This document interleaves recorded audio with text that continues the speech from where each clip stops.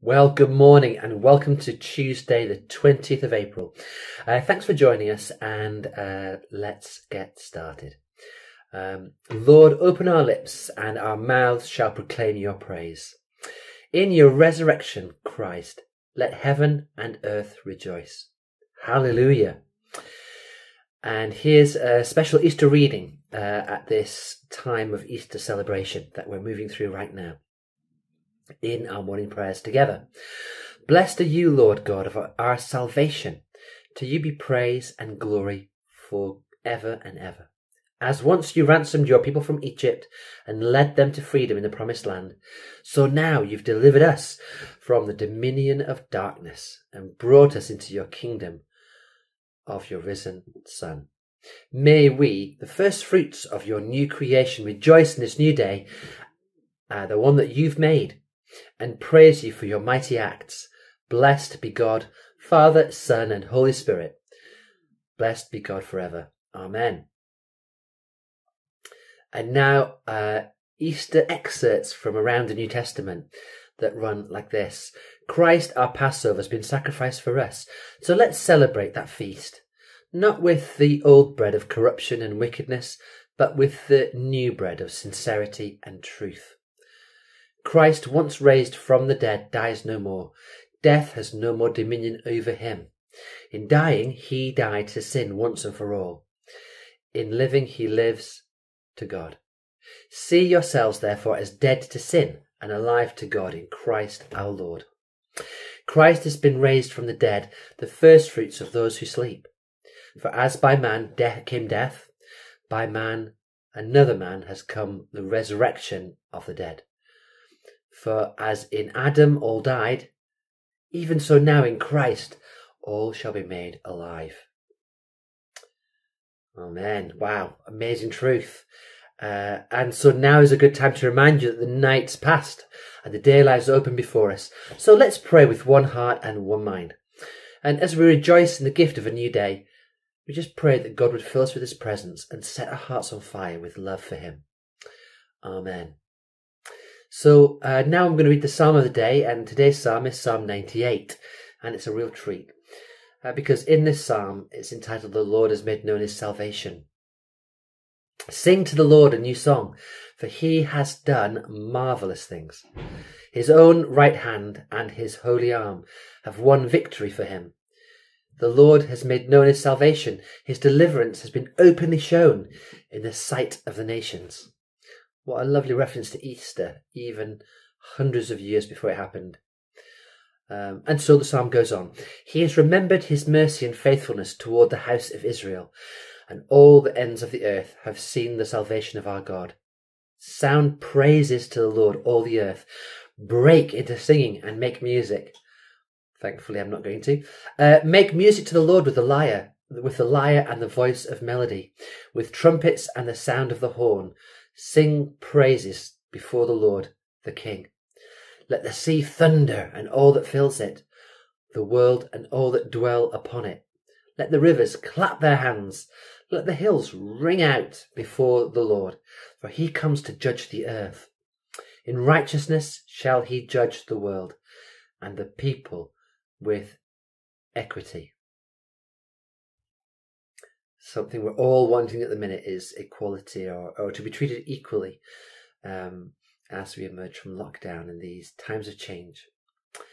So let's have a look now at our New Testament reading, and for this period of time, this 100 days, we're walking with Jesus through the Gospels.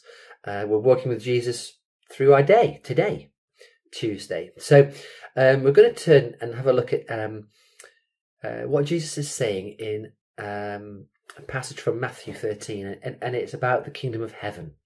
So he's telling a couple of parables, and he says, the kingdom of heaven is a bit like a treasure hidden in a field. When a man found it, he hid it again. But then, in his joy, he went and sold all he had and bought that field. Again, the kingdom of heaven is a bit like a merchant looking for a fine pearl. And when he finds one of great value, he went and sold everything he had so he could buy it. The pearl of great price. and the treasure hidden in a field. Here we have the search, the discovery, paying the cost, and finally the realization of the treasure, or the pearl of great price. You see, today, to find the treasure that we seek, we do need to seek it out. And we can do that through reading the Bible and talking to God each day through prayer. This is how we find out how the kingdom works. But the point is that it will cost you all that you have, because it involves switching from the earthly principles of get to the kingdom principles of give. But in that process, you gain more than you could have imagined, like the people in those stories. You see, if we try and hang on to our lives, we'll lose them. You see that through the social ills, the social challenges, the social issues that we face in our communities and in our country. But if we give up our lives for Christ's sake, then we'll save them. Because God's given us everything that we need to live a godly life. And we've received all of this by coming to know him, the one who called us to himself by means of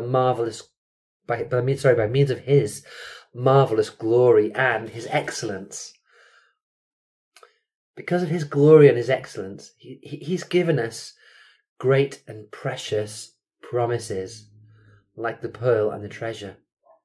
These are the promises that enable us to share his divine nature and escape the world's corruption, which is just caused by human desires that cause so many problems and lead us into so much pain and strife.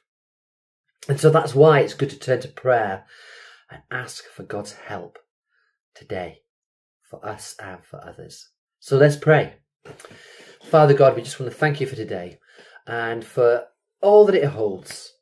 We want to also turn to think about not just ourselves, but the wider world around us and all its needs, of which there are many, but we turn to an all-sufficient Saviour and ask for things that are particularly on our minds today, that you would meet those needs in your power and your provision. And thinking about how we meet the needs of the world, we think about the church, your arm of help and hope in the world. So we just pray for the church and all that the church is involved in at the minute, helping the communities that it lives and works in,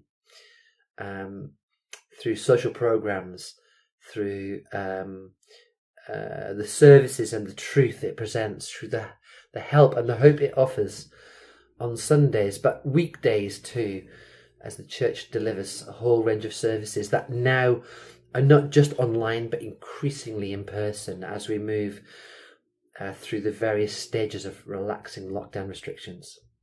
Just pray you give the church wisdom in knowing how to and what to through each of those stages, so that we're safe and secure as we bring help and hope. Amen.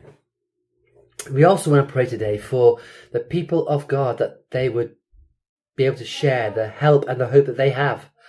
We want to pray for God's creation and our responsibility in it as we return from COVID to creation, and how we can really be wise stewards of everything that you have given us in this lovely world that we live in. We also want to pray for those who are living in really challenging situations, even that you might call darkness or despair, that they would find hope and light, the kind that you can provide, Jesus. Amen. We pray for those who live in fear and the way it kind of brings the walls closing in. We just pray that they would find faith, just like in the power of those verses we just read about God's great and precious promises, so that faith would push the walls back and open up new opportunity and possibility and provision, because God has provided all that we need to live, as we've just read. Amen.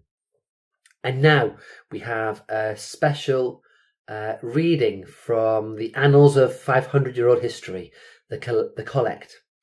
Almighty Father, who in your great mercy surprised the disciples with the sight of the risen Lord, give us such knowledge of his presence with us today, that we may be strengthened and sustained by his risen life and serve you continually in your righteousness and truth. Amen. Wow, that's amazing. So now, as you'll no doubt be familiar, a lovely regular slot where we turn to the Lord's Prayer. Our Father, who is in heaven, hallowed be your name. Your kingdom come, your will be done, on earth as in heaven. Give us today our daily bread, and forgive us our sins, as we forgive those who sin against us. Lead us not into temptation, but deliver us from the evil. For the kingdom, the power, and the glory are yours, now and forever. Amen. And so may the risen Jesus grant us the joys of eternal life. Thanks be to God. Amen. Thanks for joining this morning. Have a great day. See you again soon.